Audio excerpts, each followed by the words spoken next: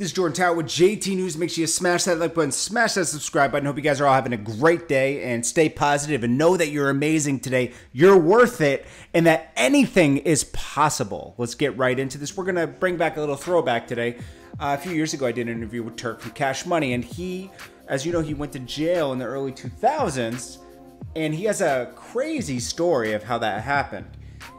This no-knock warrant that we've seen with Brianna, and they just come in, and you don't know what's happening. You think that maybe someone's trying to break into your house. There's no, and that's wrong, because I guess it could work in certain situations, but you know, only if you're coming down on like a cartel or something. I mean, come on, we're talking about regular people here that maybe, oh, they did something wrong. You should still knock and let it be known who is at your door, because in Turk's situation, he thought he was having a home invasion and defended his house as he should, right?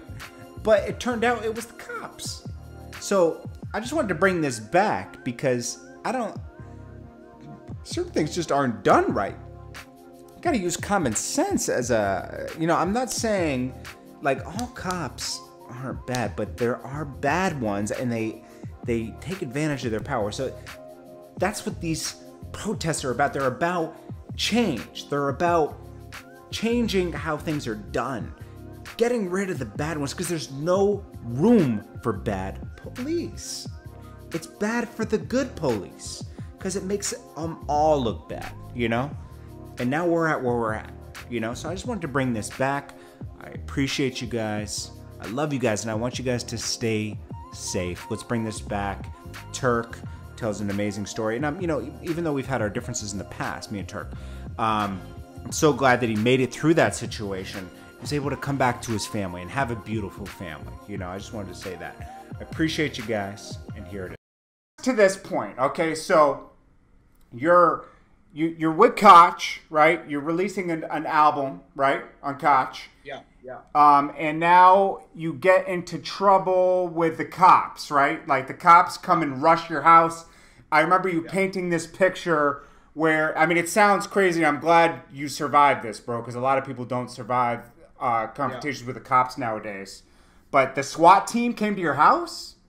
Yeah, it was actually the actual SWAT team. And I'm thankful to be alive, because even after the aftermath of 2 police officers getting shot, they still could have killed me. Yeah. And by the grace of God, I didn't die, man. I documented. I did a trailer. If you go to my YouTube, Hot Boy Turk 32, okay. I have a trailer showing the closet where I was at. Okay. You know, and I never did know it was the police officer. You know what I'm saying? That's why I'm telling my side of the story in my documentary. You know, and for a person to want to kill a police officer, that's crazy. They crazy. Yeah. For real. You know, that's a death wish. You ready to die, man. You know what I'm talking about? Yeah. But I was actually in my house minding my business with my boxers on, with my wife who I'm with today. She was my girlfriend. Oh, wow. Then. Yeah.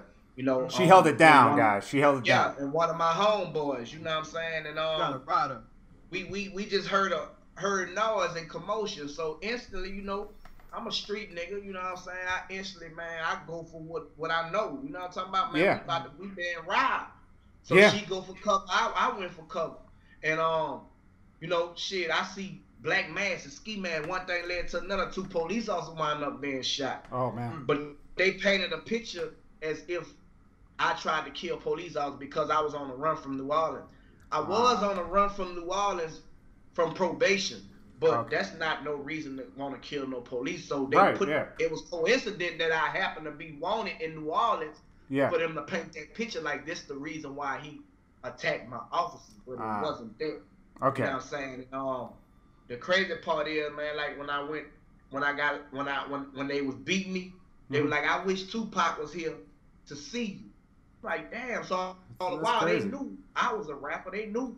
Yeah. Oh, they had a lick because somebody had to lie to them and told them that I had 2 kilos of heroin in the AK-47. They need to hurry up, which I didn't. I was a drug addict. Do you know who did that? Do you know who? Heroin in the house, shit, I would have been overdosed. Yeah.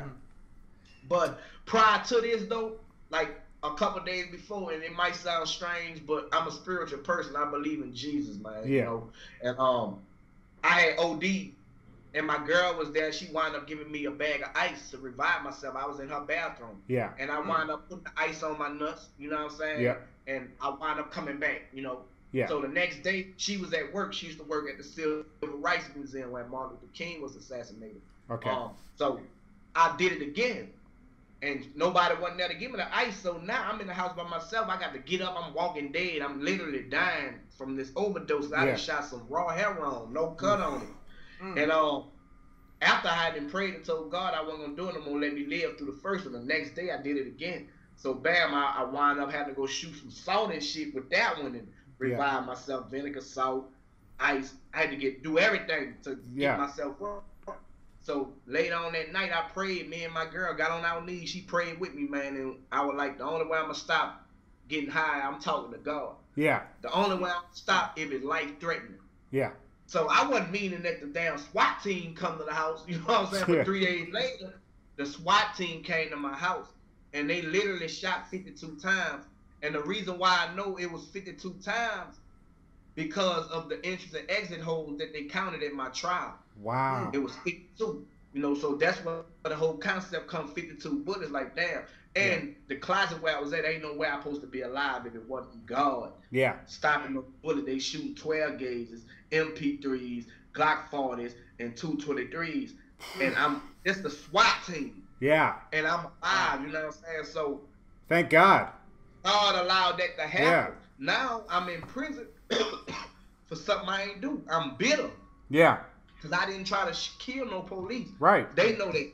But they got me all, I'm the rapper trying to kill police officers. I wanted in New Orleans, painting this picture. Yeah. You know what I'm saying? All the while is a lie. But I had to really like sit back and accept it because I know it was God.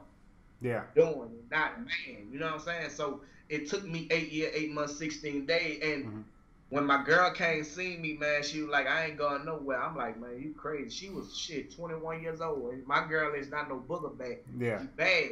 You know, and man, she stood down on me, ain't miss a visitation, was there. I was fucking up in jail. She still was there. You know, so like I was how a nigga on the street is to they girl. You know how niggas mess up, we fuck up. Yeah. I was doing that with my girl in jail. Yeah. You know what I'm saying? I was Turk shit. I ain't give a damn. But her love, and that was like an angel to me. God put her in my life. So a lot of people don't understand why I go so hard, why I talk about her a lot, because when I was in my situation, she was there when I was down. You know what I'm saying? Yeah. You got a special one, dog. You got a special one. I understand. You got to hold on to a good girl out there, guys. When you find one, they're so hard to find. We married with twins, man. Her first kids was awesome. a girl and boy, a twin. Wow. Wow. So congratulations, bro. Congratulations. You know, it's crazy because after that, my wife wound up being diagnosed with breast cancer. Oh. So now I'm home.